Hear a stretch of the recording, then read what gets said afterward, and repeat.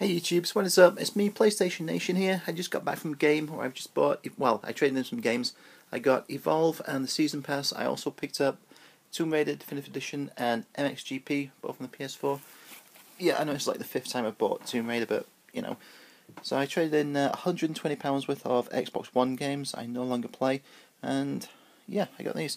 So I'm going to unbox Evolve, got the Season Pass with it too, so I'm really looking forward to playing this.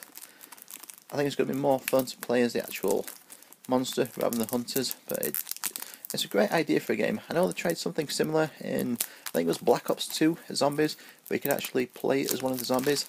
So it's not a new idea, but I'm kind of hoping that it's going to be a new take on an old idea. So hunt or be hunted, choose your side. So you got like different classes to play as. You got the assault, the trapper, the medic, the support, and the game comes with this really nice slipcase.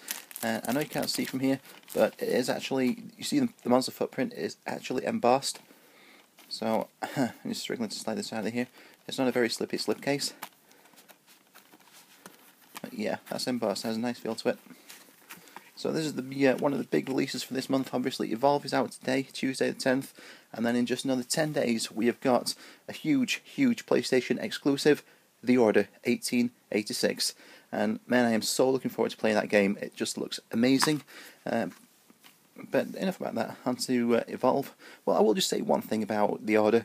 It's by a company called Ready at Dawn, and they produce one of our favourite games of all time, God of War: Chains of Olympus, on the PSP. And the game was stunning, and they could do a lot with little technology. So it's going to be amazing to see what they do with the PS4. So there we have the disc. Here's the instruction booklet, and it includes the monster expansion pack. So that allows you to play as another monster at a later date once they actually release the game. Well, release the update. So there's the instruction booklet. It's actually got detailed instructions and is in colour. That's not something you normally get, so that is a nice addition. And there we have the Evolve Monster Expansion Pack with the Savage Goliath. And as I mentioned before, there's the slipcase with this really nice embossed monster footprint.